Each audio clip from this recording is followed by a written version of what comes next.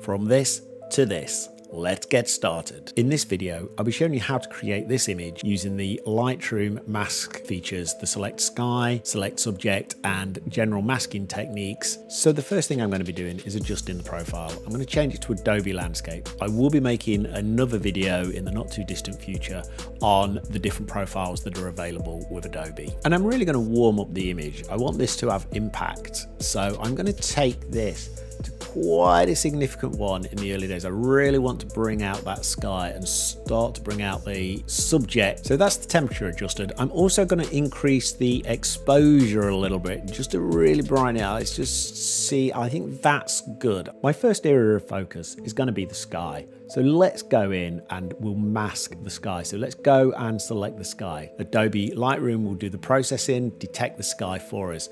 Now, the interesting thing to note is, yes, it's selected the sky, but it's also gone through the trees, which in my mind is absolutely outstanding. So now that we've got our sky selected, let's start to focus on bringing this to the front. So the first thing I'm going to do is I really want to bring up the clarity on this. So let's start to bring that forward. All right, okay, so I'm going to take this quite high. I really want us to have a bit of focus within that. I also want to dehaze. I want us to have a clear outline on the sky. You can see the impact that the dehaze is having, and that's down to the select sky. I'm also going to oversaturate it slightly. So let's bring that up just a touch. All right, here we go. Now I'm really liking that. We can make minor adjustments at the end, but at the moment I'm really liking that. So now let's move on to everything that isn't the sky. The easy way to do this is to duplicate the first mask, and then what I'm going to do is invert it. Now that we have everything but the sky selected, I'm going to want to start to balance out the image. So the first thing that I want to do is really start to bring the colors of this out. So let's just up that just a little bit. I'm going to start to change the brightness. I want to start to give it that kind of painterly effect, as if it was a work of art.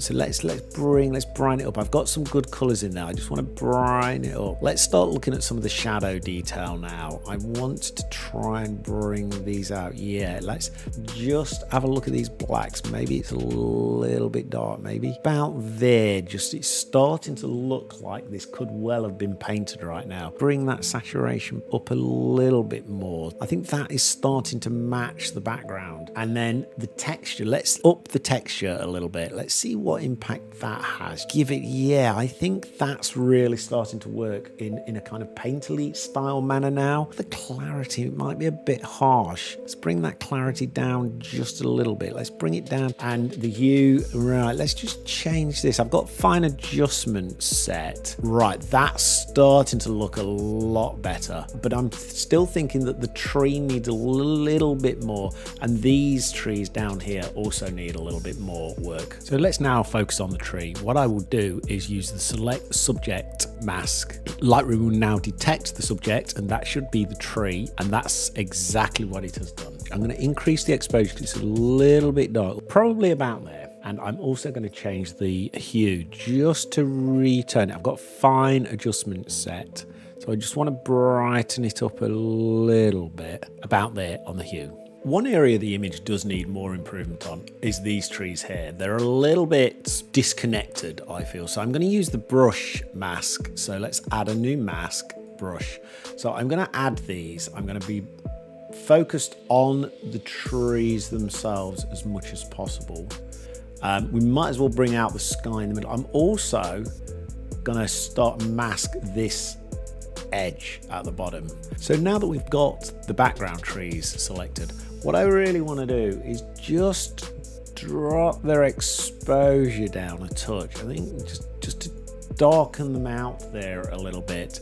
I don't want them to be quite so defined as well, so I'm going to drop the clarity just to give them a little bit, just so that they're not so clear and defined on the actual image itself. And I'm going to drop the sharpness as well, just to give it a little bit of a blur.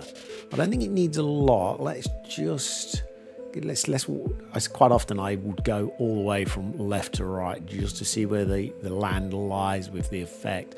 But I think just somewhere around there, just to unsharpen it. If I was editing this, I may well take some of these branches out that are quite sharp, but that's not the purpose of today's video. So you've seen there the impact of the various masks. The select sky, inverting that for the main subject as well, and the select subject, and also just the brush mask for the trees in the distance. What I want to do as we're approaching our final adjustments is now just to add a vignette and go on to the effects. I just want to add a very subtle vignette. I don't want it, that's way too much. So I just want a very subtle vignette. Probably it's too strong in the top right, so let's just bound there. I think somewhere very subtle on this image. So now that we've made the adjustments using the masks, let's just make some fine adjustments. It's quite red, this, so I just want to bring that down just a touch, bring a bit more blue into the sky, but then maybe just warm the image up using the tint so that it really makes the tree pop now.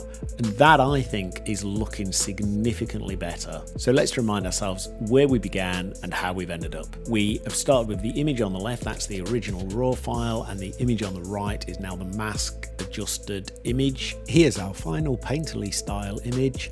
And let me know what you think in the comments below and any areas for a potential improvement. Thank you very much for watching, and I will see you soon.